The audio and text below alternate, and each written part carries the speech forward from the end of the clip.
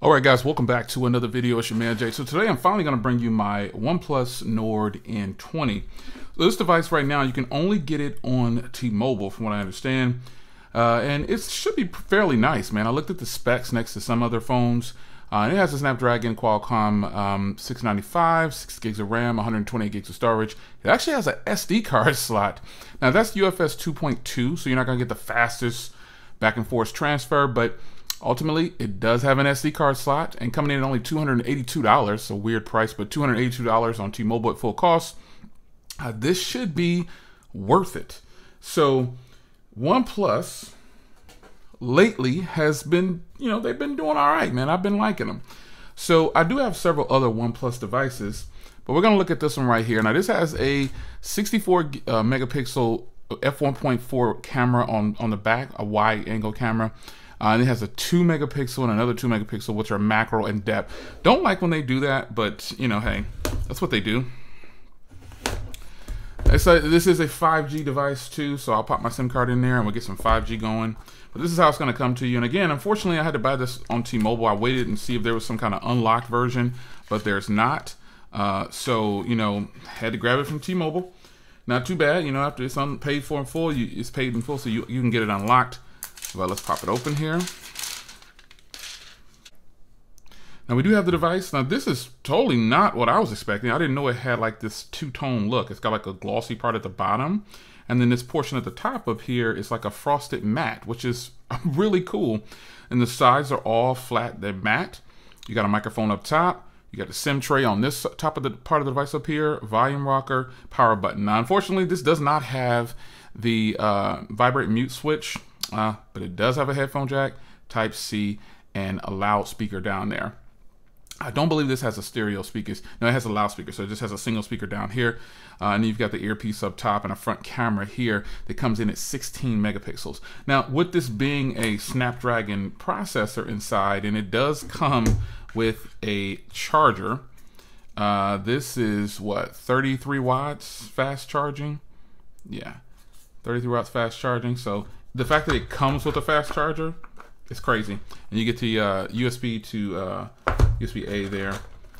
So this is going to be a fun run here. Now, again, I do have several OnePlus devices.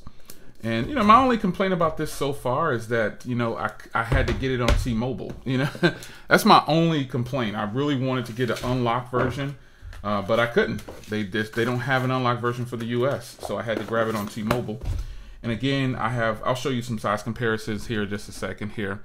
Here it is next to my Nord N200. I bought the 100. This is the 200, and I also bought the N10, which is this is the N20. So that's technically what this one should be kind of replacing. But here is the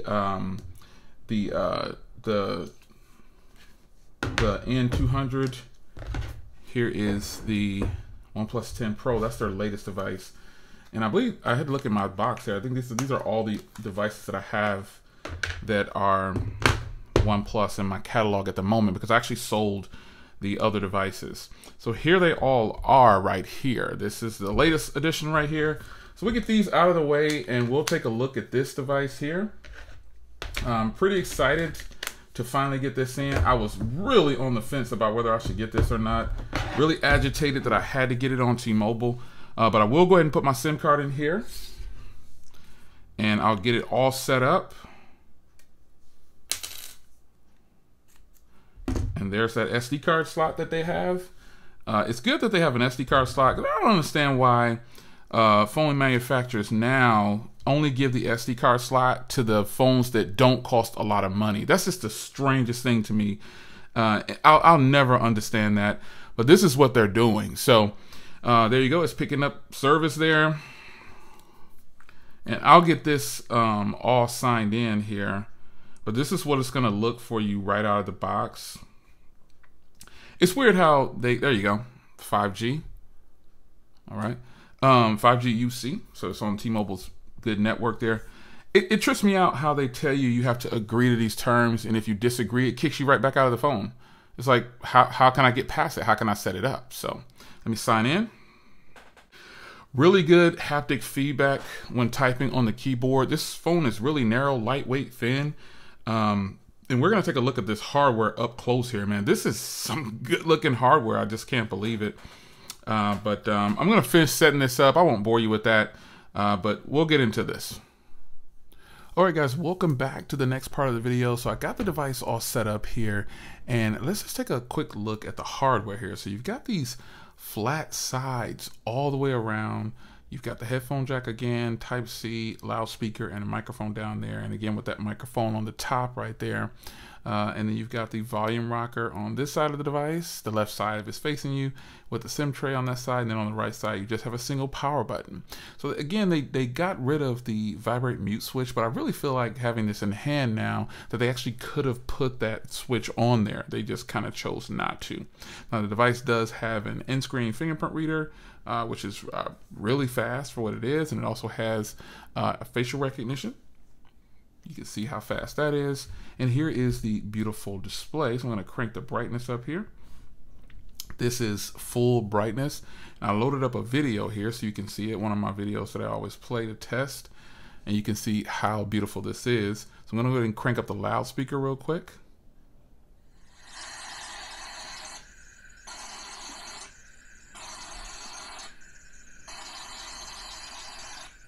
Hey guys, welcome back to another video.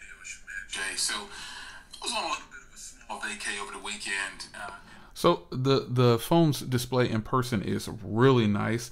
It only plays upscale to 1080p. It won't allow you to play content in 4K. The highest it'll go is 1080p. And it is a 1080p display. I put it on advanced, and as you can see here, this is the highest I get right here. Now, this is a 4K video, but again, this particular device is probably limited by its processor, 695 processor. But that's not, something that should turn you away from it. This is a $280 device, and I know that you can probably find other $200 devices that might be able to upscale to 4K or have a different processor. But this is what OnePlus is offering for the N20 5G. And all these limitations that it might have is probably simply just because of the processor. Also, the camera does not record in 4K. It only records in 1080p on the front and back. So this camera system here, let me zoom real quick here. You can see here, it has it labeled right here, 64 megapixel ultra shot. And because in the settings, you can actually turn on ultra shot here. So let's back out and let's go ahead and go to settings, into the camera. And then when you go to this shot right here, you can turn on the 64 megapixel shot, and it actually eliminates zoom. There's no more zoom with the 64 megapixel shot.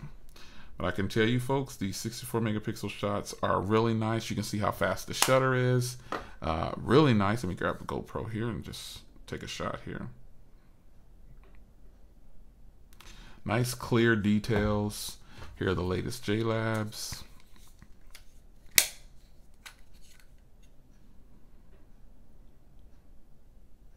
Very clear photos.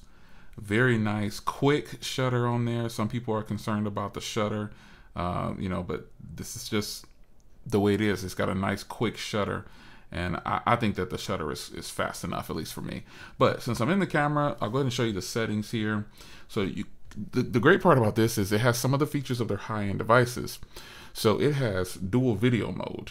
And it's got slow-mo, extra HD, pano, pro mode, text scanner, macro mode, and the time lapse there. And you've got your portrait mode for front and rear. I have tested that. And then you have your video here. As you see, you can tap at the top and you only get 1080p or 720p. And again, the footage that comes from it is actually fairly decent. And then you have a night mode here. Now, on this right here, you can see that you have a 2x zoom and then a 5x zoom. Well, 6x for video. But for photo, when I turn off, let me turn off here. Now you can see you have a 5x tap and zoom for photo, and then 2x as well. But when you go to video, it lets you go to 5x. If you tap on it, it looks like it'll let you zoom all the way to 6x. So 2x with tap, 5x with tap, and then back to your 1x. There's no ultra wide angle lens on here because this is just a wide angle lens. And so then those are the camera settings that you can get into. But let me show you a little bit more here in the actual settings. So obviously I keep the watermark turned on so you can see what's what. And I did come in here and turn on the flip selfie, because if you don't, it'll reverse your photos and stuff like that when you're using the front camera. Then you got your shooting modes here. You know, this is all the same. Video, you can go with efficient or best compatibility, and so on and so on. So not very many settings in here, but folks, I'm telling you, this is a $280 device, and the cameras are actually really good. So, but again, with those limitations, the downside about that is you don't get any kind of 4K recording, and you don't get any kind of, you do have the 64 megapixel shooter on the back that can give you those high quality photos, but then you lose the capability to zoom. So, you know, there's limitations, I think, simply based on this device's processor. And there's probably other devices that use the same processor that might not have those limitations, but this is a stock Android experience right here. And as I get back into the About section for the phone, you can see Snapdragon 695, 6 gigs of RAM, 128 gigs of storage, and it's running Android 11 out of the box. I'm sure you'll be able to get Android 12 on here. I don't know why you wouldn't be able to, but you know, it's a new device, and I'm sure they're going to keep it up to date. Now, I like the way the storage is set up here. If you had an SD card in here, you'd see another tab for the SD card itself. And these are the settings. So if you go into convenience tools, this is your navigation. So they have these labeled a certain way. It's just kind of strange, but this is the way it's labeled. You got your motion and gestures. Yes, I don't know why you need to do all this, but here is your screen off gestures. So you can get in here, double tap to wake. That's the only one that I use in the music controls. You can draw an eye, but I like to have just the tapping one. So you can do gestures, really nice gestures in there. Swipe down 3 fingers to do a screenshot. I think that's kind of lame. Touch and hold 3 fingers to take a screenshot. Super lame. Just use the buttons to take a screenshot. Power and volume down will do it. Your power button options right here, you can double click. I hate having, I dislike having things go on with the power button, because you can make some serious errors when you're on phone calls or just using your phone in general. So I keep it strictly for power. But you can see, you can have the Google Assistant, or you can actually have it open the camera with a double tap. So, and again, as far as your screenshot goes, these are the options that you have. You can definitely use power button and volume down. That's the one I have. And that's just the way I like to have it right there. Delete original image after editing. You can do that too, and screenshot sound, obviously. So here's something that you can have, which I think is pretty cool. I don't know if I've seen this before, or is it only on OnePlus devices, but if you take a screenshot, you can determine which side you want it to pop up on after you take a screenshot. So that is your convenience tool right there. So if you get into display and brightness here, you can see it's on dark. And then you've got just the regular temperatures and everything in here. I got my font set up like this, and you know, just the basics. If you go to more, you can see screen display. You can see how you want to have it. Basically, you can hide the camera cutout, which I think is really weird, or you can turn the full screen off, which I think is super weird, but it's an option. Screensaver, obviously you got none, photo, and clock. I like the clock. And I always keep my screen to vivid, because I like the punchiness of the screen there. So that's something in the screen there. And then you have your ambient display. Pick the phone up to show, blah, blah, blah. Here's the always on display. And you can do a schedule to where it comes on from, I'm going to choose 9 o'clock to 11 p.m. is good. Well, I'll go ahead and do 12 a.m. And there you go. And so now the always on display will display during that time. You got your fingerprint icon on there. It'll show the fingerprint reader, how it goes. And then let's get into personalizations.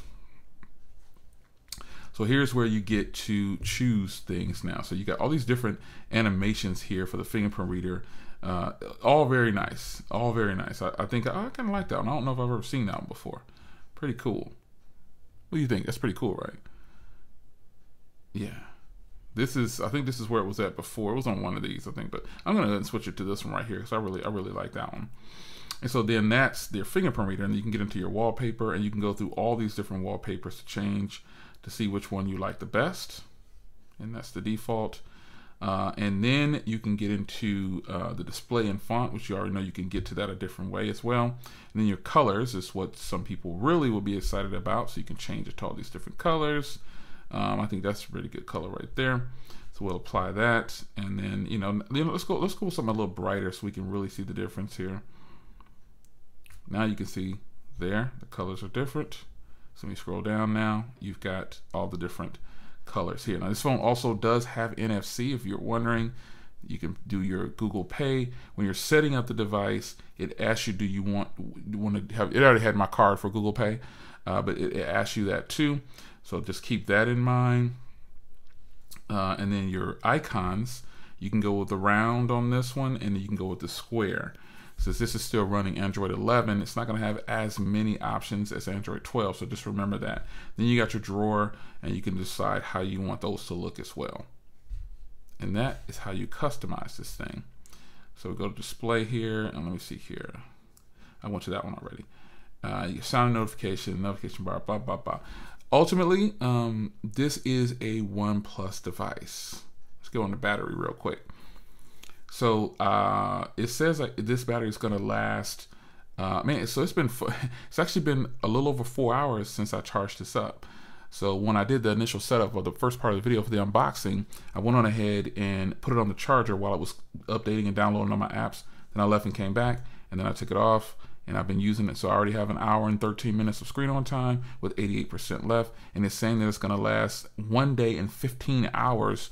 That's pretty incredible. And if you turn on power saving mode, you can get 1 day and 17 hours. I don't see the point of power saving mode on a phone like this, because you'll be able to really get the best out of it with optimizing night charging and sleep standby optimization. It's basically going to use less power. So this, in fact, with the 4,500 milliamp hour battery, is going to have some fantastic battery. You can already tell most of the time when you, and this again, this goes back to that processor, it's very power efficient. So with it having some limitations with, oh, I can't do 4K video, and things like those are simple things like that, but you get the gist of it, you get a better side of it, having good battery life. So I would definitely take long battery life with really good cameras, other than fantastic cameras with poor battery life. What do you think? So that's pretty much it I want to show you in the software, man. I mean, this is a stock Android device, and again, I've got all my applications. I got my phone set up pretty much normally how I have it set up. So I will do another. It's late, obviously. It's almost 2 a.m. at the recording this second half of this video. So yeah, you want to pretty much. I'm going to show you the cameras and stuff. I know you want to see that, but I'm going to show it to you in a different video. But this phone is very beautiful in person, better than I thought. It's not sluggish, because this phone, my OnePlus Nord N200, it just became it felt a little sluggish in comparison. Now, what's a downside on this one already is the downside is it's running Android 11. It should be running Android 12. This is running a Snapdragon 480 though. That's a huge difference, and that's another reason why. And it's also got 4. It's pretty much got half. So this is why it's going to run different. But what I do like is the way they make this look over here with the Android skin from the other operating system, the other OnePlus version.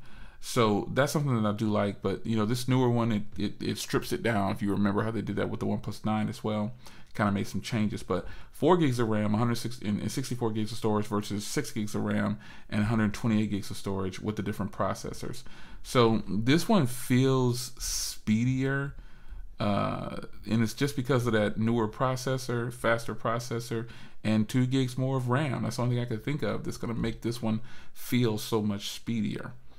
But nonetheless, I do like the side-mounted fingerprint reader, but I also like this in-screen fingerprint reader as well, along with the facial recognition. It is really fast. So before I get out of here, I'll show you the settings here. You can do all the different, here we go, double tap to lock. You can do all the changes you want to make in here. And remember, these phones can do their own icon packs. You can add your own, just go into the store and buy some, or just download a free one. I actually do have tons of apps, icons that I've purchased. So, you know, maybe I'll load one of those up later. But ultimately, man, this is what we're dealing with. This is the OnePlusnord N20. Very fast and fluid right out the box. And I don't have pretty much any other apps I'm going to add. But what I will do is I will do a little bit of gaming probably, and then also show you the cameras. It's running 5G, so it's doing well. And, you know, I think it's just going to be a good experience. I don't think I'm going to have a poor experience with this device, already because it has 6 gigs of RAM. And the processor, I'm not worried about it. I'm not worried about shooting in 4K with this, because again, this only cost me $282 to $2. I don't know what that's about, but it cost me $282 full cost on T-Mobile. So it's a good looking device, and it's been running pretty good for the last several hours. I've been using it. So everything's fine. So I will follow up again later on down the line. Look for more content as soon as I can get it out to you. This is the OnePlusnord N20, right? 5G.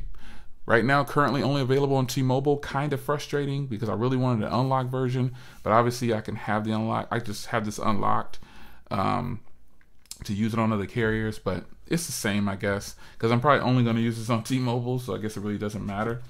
But again, before I get out of here, I'll do another quick little size comparison with my Nord N200.